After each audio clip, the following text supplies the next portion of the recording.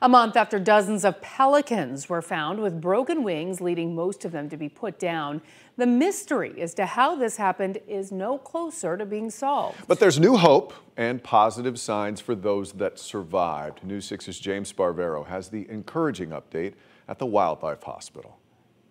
All right, so I just got to the Florida Wildlife Hospital in Palm Shores. A month ago, the vets here were saying they were treating up to 20 injured pelicans in a week. They say the pelicans had broken wings and they weren't sure how it happened.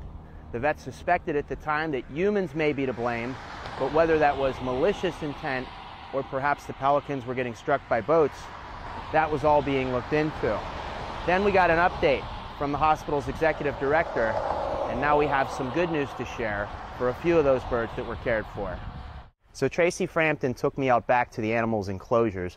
Tracy, after a month of rehab, it sounds like there's great news for 3 of these birds you're about to show me. They're moving to a bigger enclosure? Yes, they are now in a larger enclosure, which gives them more room to stretch their wings and to fly back and forth.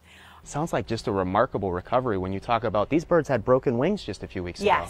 Yes, that is correct. Luckily, their fractures weren't as severe as some of the other fractures, so they did have a much better chance.